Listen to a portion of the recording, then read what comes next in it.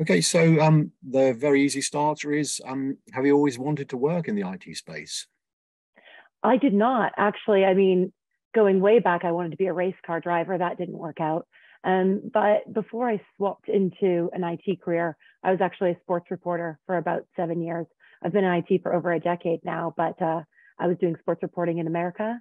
And when my visa ran out, because I'm a Canadian, I had to make a decision, packed 3 suitcases, and moved myself to London, knowing nobody, stayed in a hostel and applied to jobs. And it just so happened that the first job I got was content writing for a telco in B2B, B2C, and wholesale. So I learned a lot very quickly, kind of fell backwards into it and never looked back. Okay, and in terms of from that initial foray, if you like, or joining the IT world, what are the steps you've had along the way to where you are today? Yeah, so it was great getting the opportunity to kind of see the different routes to market, which is what I do now, kind of run go-to-market organizations in sales and general management.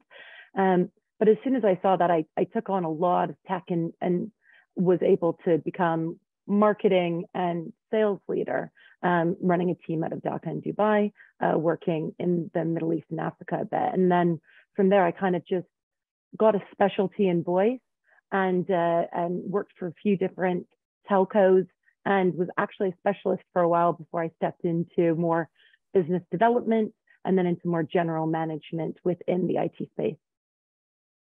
Okay, and in terms of your sort of career path, I'd be interested because you say you were in sports reporting Mm-hmm. for a little while first. So it'd be interesting to compare and contrast in terms of any challenges you might have experienced in that world and then in the IT world. And as you know, the topic of the conversation is obviously about women in IT. Do you think any of the issues that you encountered were because of your gender or just what you might have encountered in your career anyway? Yeah, so that's really interesting. Both of my careers have been very male dominated. And I think in both of them, as it pertains to gender, sometimes you have to kind of prove yourself up front. So particularly when, talking to men about sports, you kind of get asked the question, okay, name all the teams then if you think you know so much about sports. And it was very similar when I was in tech and I'd walk in and a techie would ask me extremely technical questions to know if they wanted to even start to have a conversation with me up front.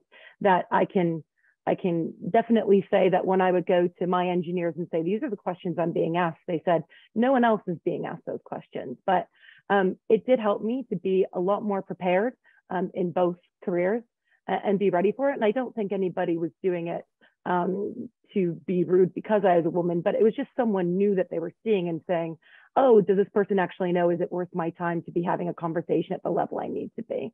So that was definitely one challenge.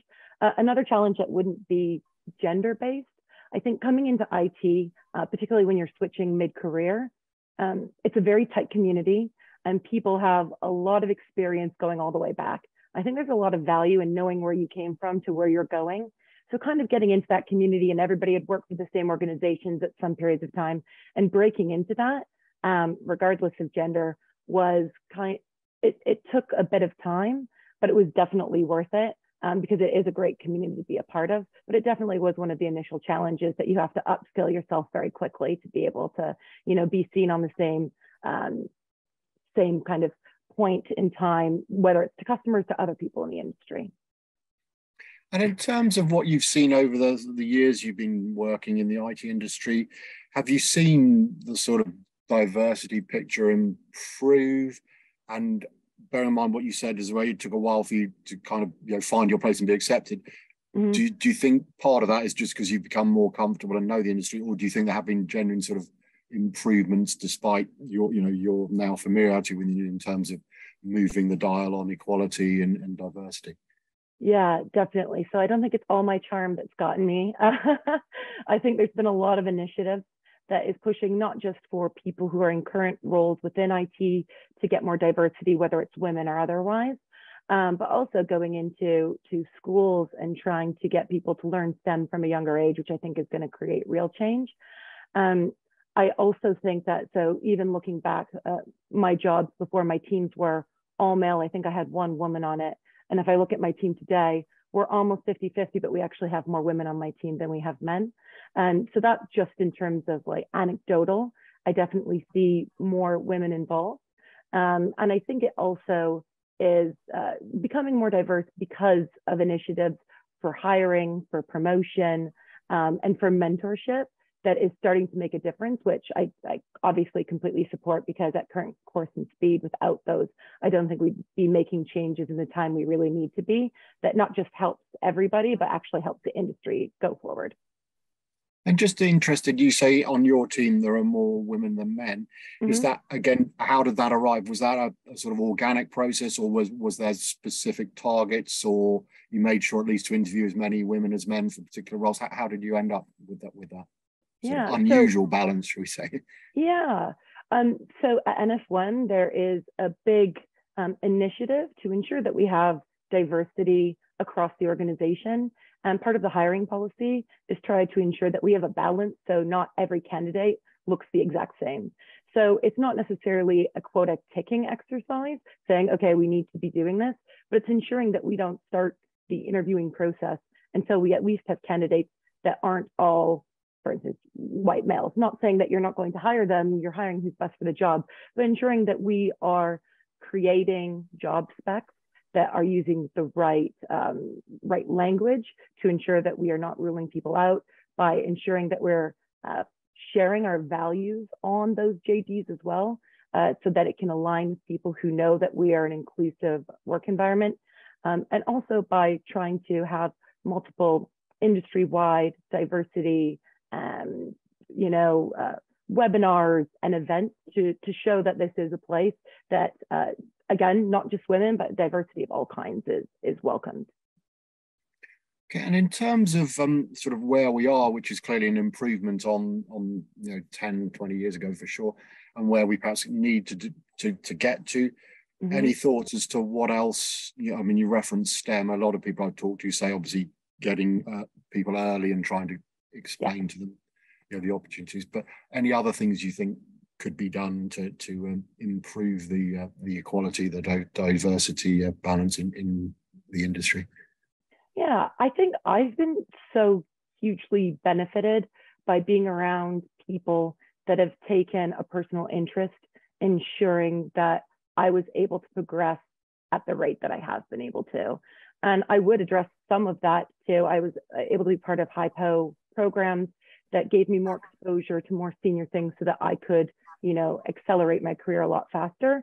And it's not just because I'm a woman, but I do know that that was a part of it, because I've worked for organizations that were trying to reestablish a balance, or create a balance rather, in organizations. And one thing I see a lot of organizations do is create mentorship programs, which I was a part of the 30% Club, which is fantastic. But what really gets you ahead is to have sponsorship. So I've had wonderful sponsors, men and women in my career, that are in high places, that don't just mentor, but will be the person who is your voice when you're not in the room, that want to put you in that seat, who talk well about you to give you those opportunities. And I think a lot of people are given advice to just find mentors and continue there, but it's really one, to seek out sponsors for people, but for those people in high positions to actually act as sponsors and to actively think about how they can be creating that change beyond just a mentorship. And just in terms of the sponsorship, how does that work? I mean, does the company culture say, right, we are going to sponsor key individuals, whether that's whatever diversity looking at, or do you say to your boss or someone higher up, I want someone to sponsor and look out for me? How does that work for an individual? Yeah, in practice, so I think a lot of mentorship programs are created by the companies, but that almost seems like, since it's created in that manner, it only sits as that. In sponsorship, I think it's a lot more of an organic relationship, but being sure to ask for what you want and being very crystal clear in what your goals are with those, maybe they were mentors, but trying to ensure that you voice to them that these are my goals, and if there are ways that you can help me and you could speak to me, and do you know things, having more of a tactical conversation in certain aspects starts to create that sponsorship relationship. I've never necessarily had that conversation with any of my, what I would call them, sponsors, and some of them are good friends now, but they took it upon themselves to be those people to ensure I had that. It might be a great idea to actually change and have to programs, now that we're talking about it, to actively pick those people for that advanced or accelerated career development in a sponsorship type program, which is kind of like hypo. But just people in those positions knowing that they do have that power, they may not realize it because they've always maybe had it and didn't realize how much weight them mentioning other people in the room could have. So not sure if it's only going to be organic or only can be created by the organization, but there's probably somewhere in between those two things that it can kind of grow. And do you think your sponsors, were they doing it, as you say, when they started out as, as your mentor and sort of became a bit more, do you think they did it just because they knew it's the right thing to do, or do you know that, they were being sort of nudged from above that, can you get alongside Emily or, so-and-so and help them? Or, as I say, was it just, you say, mentorships that blossomed into something more, I guess? I don't know. I've never asked them. But I think there's probably some people who the organization would say work more closely with this person. But I do know specifically, a lot of the people are very passionate about diversity who were doing it in the first case and understood their position of power, how they could use it. I think it was more of them understanding and wanting to see change in an organization and taking it upon themselves in a more informal way in order to create it within the organization. Okay. And in terms of folks looking to get into the industry, whether, dare I say, as you did, sort of almost by accident, or whether they're actively wanting to, is it possible for those same companies with that, positive diversity culture, do they actively sort of say to potential applicants, this is us, we want, actively want, or is it more subtle that they, as you said earlier, they just make sure they create sort of lists of potential, applicants to balance it out? Or as I say, if you're applying for a job, should you expect someone to say, yes, we're particularly delighted you're applying because you're, female or you're in a minority, whatever? Any thoughts as to that? Yeah, I think when you're interviewing, it's very dangerous because anybody can say anything. It's really important to see actually what's there. Particularly in the UK, I think it's any company over 1,000 people has to report on their pay gap and positions where women are in terms of their level within the organization. So I think doing some research to find out whether what they say, they might say they have an initiative, but aren't acting on it. As we all know, that it's easy to say, it's harder to do. What I would say is in interviews, it's really important not just to say explicitly, do you have a diversity policy? What does that look like? It's more important to say, tell me about a time that somebody got promoted. What did they do? What were they exhibiting? And trying to understand why they are promoting people, how quickly they're promoting people, if they are. Trying to understand, getting examples, because an interview is just as much you interviewing the organization as they're interviewing you. And getting your head around the culture is not so much as saying, tell me about your culture, but it's tell me a time that someone made a mistake. How was that dealt with? And trying to ask those types of scenarios starts to give more of a view of what the organization actually acts like and will show how they actually walk the walk than rather just when they're talking the talk, I think. Okay, and maybe just as we finish, in terms of what you've observed in the industry over the time you've been working in it, are there things that either still frustrate you and you think, well, I wish we could stop doing this, or a more positive light, wouldn't it be great if we could do this? So just any thoughts as to what, obviously we've covered some ground and you've mentioned some good stuff as to things that could be done, but are there any sort of bugbears, if you like, that you think, wow, it'd be great to do this, or let's stop doing this to help out? Yeah, I think looking at diversity, and again, beyond just women, but yes, women are a big part of it because we're, more than 50% of the population. So it'd be good to have a bit more equality there. But diversity of backgrounds and expanding that, because particularly as tech gets more and more involved in our lives, and is really guiding it. Ensuring that we have multiple backgrounds for multiple points of view of how we're developing it is just so critically important. So I think just not doing that, again, as I mentioned, as a tick box exercise, but ensuring it actually is integral to your processes and how you're finding feedback and developing your products and ways of working. I just think it's so important. And the other thing that I think would be great to see more and more of is pay transparency.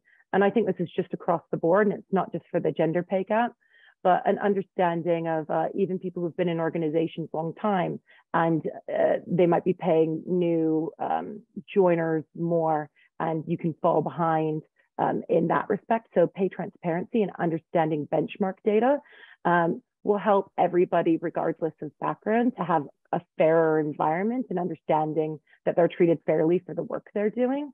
I do think that in IT, there's a lot of people who've been in organizations for a long time and are completely loyal. And sometimes that doesn't work to their advantage in the end. And I think that the more we have that, it just creates a fair, equal environment for everybody. Okay, that's great. I mean, it's been fascinating to chat, and you shared some lovely insights. So Emily, appreciate your time. Thank you very much indeed. Great, thank you very much.